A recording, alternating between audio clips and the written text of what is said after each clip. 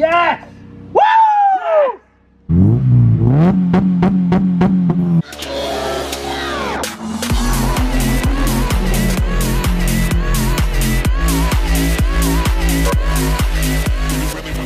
What is up guys, welcome to the video. Today we've got another install video and it's something that's actually going to benefit the performance of the EP3 as well. But first things first, just want to say thank you all for the support recently on the videos. It's been amazing. Everyone's been really good in the comments and really nice. So yeah, I just want to say a big thank you for all the support, all the comments and everyone that's liking the videos. It does mean a lot and it does go a long way. So yeah, anyway, let's jump into the video. We've got a JAPSPEED 4:1 manifold.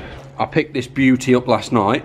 Obviously, like I said, this is a 4:1 JAPSPEED manifold for the EP3. Now, the best thing about this is, so obviously mine hasn't got a 4:1 on at the minute, and my friend Adam, who we're going to see in a minute, who's going to help me install this, has. Now, we did a little pull on the motorway and his car actually top end goes past mine, so these do generally add some power to the EP3s. How much, I'm not exactly sure. Maybe someone can let me know down in the comments, but either way, we've got a 4:1 manifold. We're getting that one step closer to being ready for mapping. Obviously, with the EP3s, ready for mapping is the inlet, exhaust, decat, as in 4:1.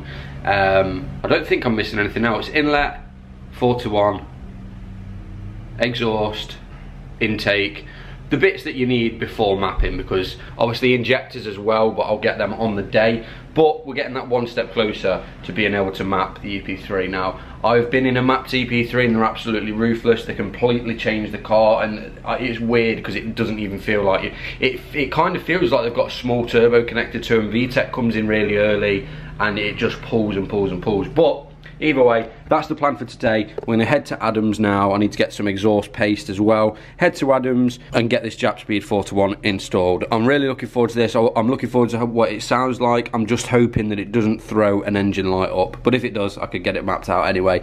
It's got the holes for the lambda sensors, so we shouldn't come into any problems. The only problems we'll come into is taking my standard one off. So we're gonna give it a go.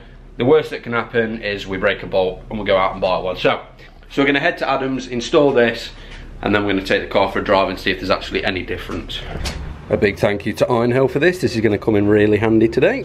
So we're down at Adams. We're just going to quickly nip to the store and get some exhaust paste before we do anything, because that will come in handy. But this is Adams EP3. If you don't remember it from, yeah, you can't drive on Three Sisters, can you, pal? Let's be honest. It's had a new engine now, and this is the one that I was on about at the start of the video. Because it's got the 4:1, this is actually quite a bit quicker than mine, to be fair. It does generally just pull.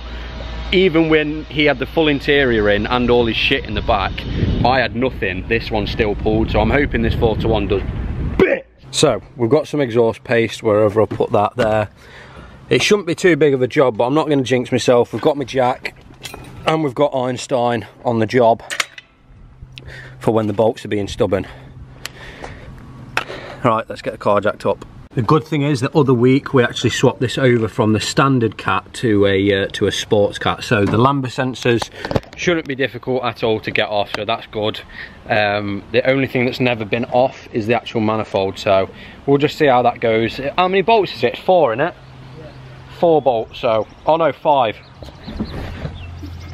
5 bolts, fingers crossed they come off okay, but I think we should be good. It shouldn't be too hard.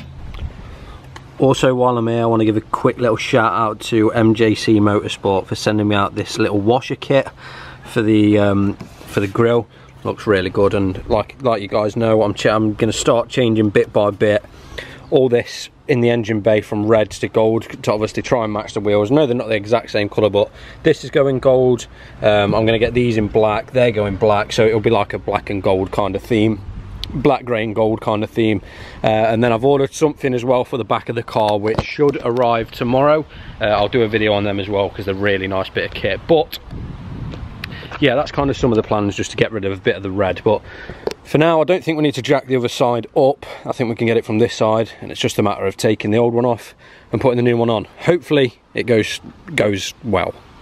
Einstein, the Ironhill drill, is not scared at all. Fully confirmed, innit, Ad? Yeah. Fully confirmed, straight out, anti-roll bar, done and dusted. There's number 2, mate. makes it so much easier. I just want to quickly say a massive shout out to Iron Help, all the links in the description. Go check them out, go give them a follow on Instagram, any of the power tools or anything you want, go check them out, and they are good stuff. Alright, so under the car's pretty much done. We took the sports cat off the exhaust, now off the mid pipe. Now I'm going to do my best, I don't know if you can see them, but to get the bolts off the manifold and try and drop this section as one, instead of taking it off from there. Just take the manifold straight off and then drop the whole thing. That's what I'm going to attempt. I don't know if you can see the bolts, just them two down there, that one there and that one there. I'm going to give it a go, see what happens.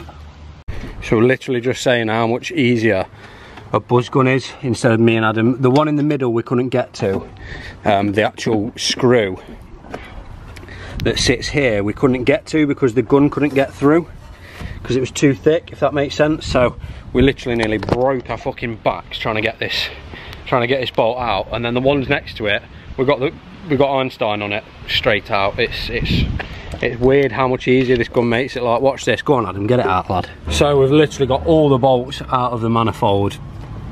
The sports cat's off. There's just one bolt in this corner right next to the washer fluid reservoir thing and the solenoid that's holding everything on.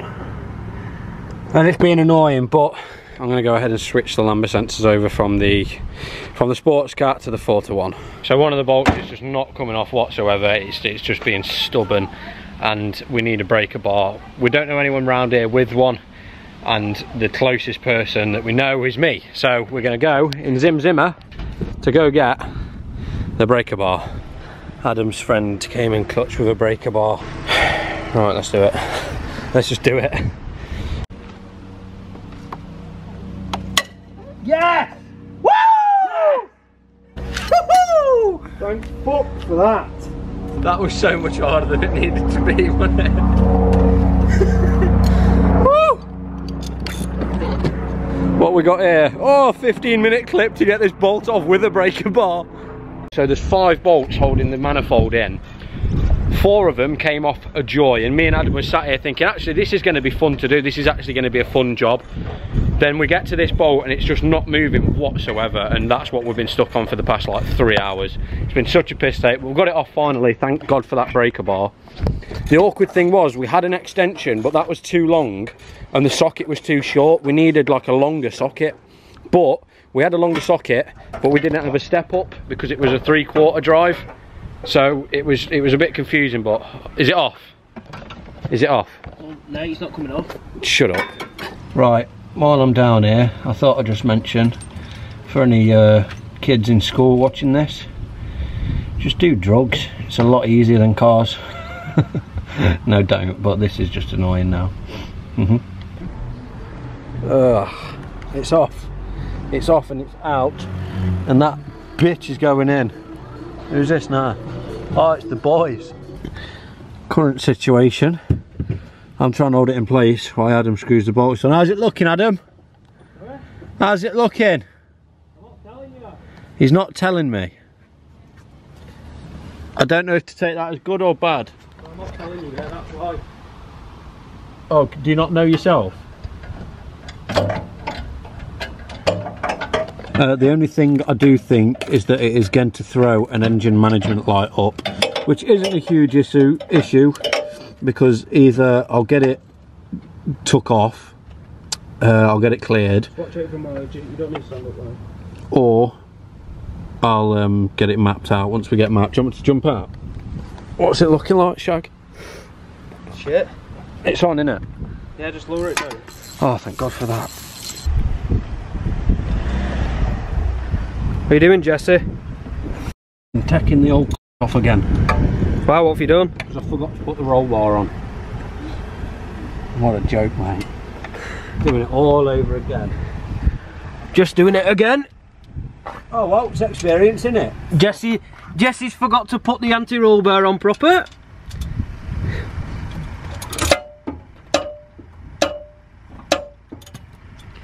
Yep. Nothing ever goes right. So it's pretty much all on. The only thing was the anti-roll bar wasn't lining up first. And now we've just got to put the mid pipe onto the back box. And no, mid pipe onto the 4-to-1, and then we're done. Then we're going to take it for a hoon, because I'm absolutely knackered. What's the time now, boys? Anyone got time on it? We started this at 12. 8. 5 past 8. Mate, no wonder I don't do stuff on my own car when it turns like this. That's it. That's it. I'm just going to put some paste on to be sure, and then we're going to start the car up. But I'm absolutely knackered, aren't you? I'm knackered. So in a perfect world, there'd be no leaks, there'd be no engine light, and it'll sound mint. I guarantee none of them happen.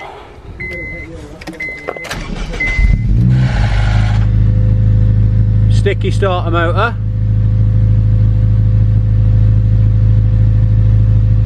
No engine light. Mate, that's a lot louder now.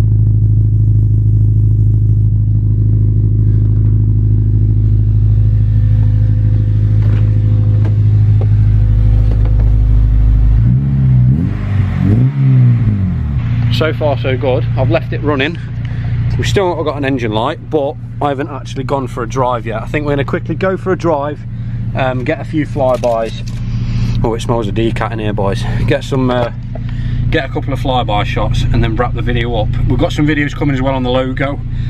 I've ordered not a big major mod, but just a quick little simple mod for the logo. So that'll be coming this weekend. I've got to do a quick oil change. I'm going to do an oil change video for the patrons, but for now I'm just going to quickly go out and get some flyby shots. Okay. So when you put yours on, I noticed VTEC came in a lot harsher. Yeah. I'm hoping that's how mine, well, it will, won't it? Let's be honest. No.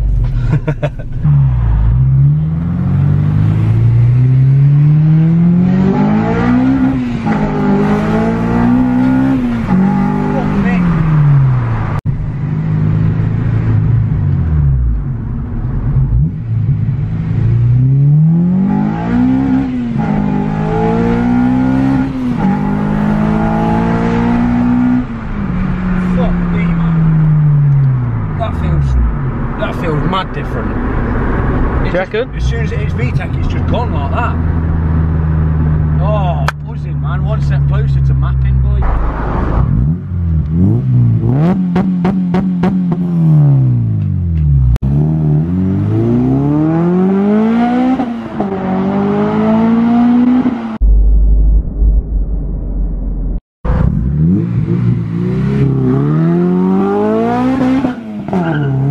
Adam's going to just quickly take it up and down so I can hear what it sounds like, but I'm well happy with this. Well happy with this.